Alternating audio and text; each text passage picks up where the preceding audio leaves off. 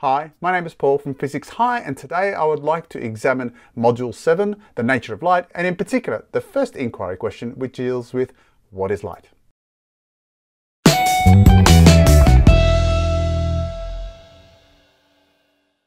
And a quick reminder that anything that I produce here will be available in a printable version, and the link is in the description below. Now, this module is divided up into 4 inquiry questions. The first one is looking at what is light. The second inquiry question says what evidence supports the wave model of light and what predictions can be made using this model. In essence, we're interested in the wave model.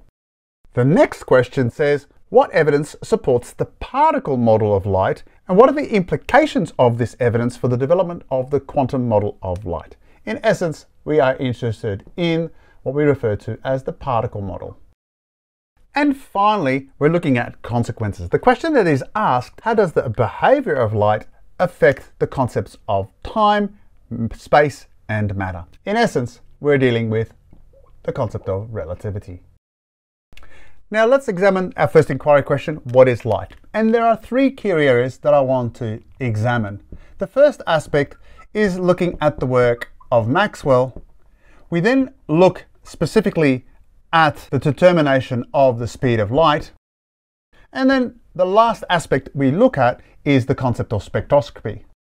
Now, in terms of Maxwell, it was his work in unifying, and that's the key word here, unifying electric field theory and magnetic field theory as established by Faraday a number of years beforehand, that he established the relationship between the interrelationship. In other words, he unified those 2 theories into what we now call as this electromagnetic theory. And that led to 2 predictions. And the first prediction, of course, is that the electric and magnetic fields propagate in terms of waves. So what we have is this idea of these waves being generated, and as a result of all this, he also predicted that they travel at a certain speed, and it ended up being the value of c, which is the speed of light. So you need to be familiar of what Maxwell actually did in terms of his work.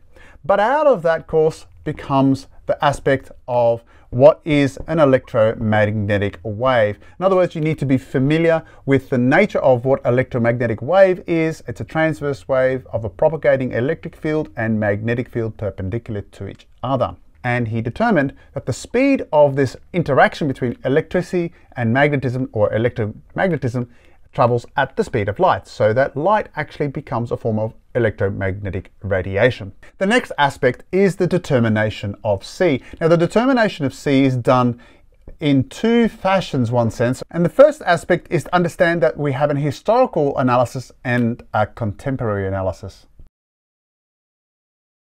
Now, historically, the speed of light is determined one of 2 ways. One is astronomical, and the other is time of flight. And so you need to know that throughout history, our determination of the speed of light got more and more precise.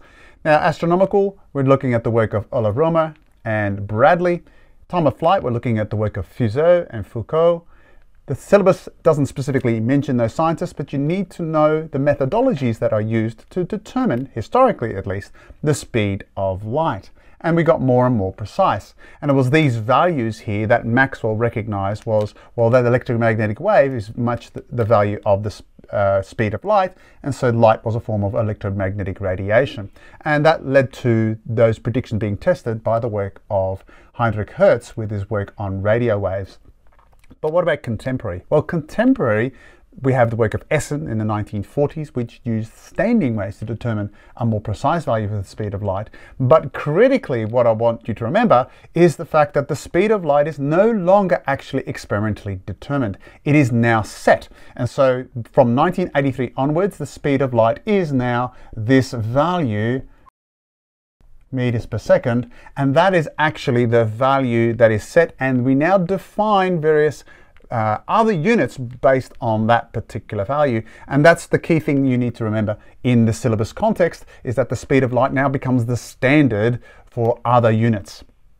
Lastly, we look at spectroscopy, and you need to know, first of all, is the different things that we can analyze that by the use of spectroscopy. And so we have what we refer to as a continuous spectrum, an absorption spectrum, and an emission spectrum from things such as a continuous light source, such as reflected sunlight, but also discharge tubes, which give only specific frequency, so therefore it's an emission spectrum.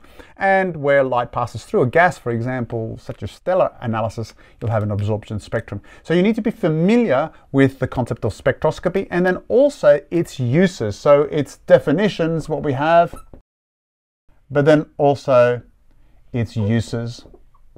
In other words, by examining spectroscopy, let's say particularly of stars, we can show that they are moving translationally or rotationally. We can look at their chemical composition. We can also look at their density and so forth. So in other words, we can use spectral analysis of light, of electromagnetic radiation, in order to understand some properties of the body that is obviously emitting the light. Well, I hope that it helps you understand this particular inquiry question and as it fits in the other inquiry questions within this particular module. Please remember to like, share and subscribe. Put a comment down below if this has been helpful for you. And please consider supporting me by buying me a coffee. The link is in the description below. My name is Paul from Physics High. Take care and bye for now.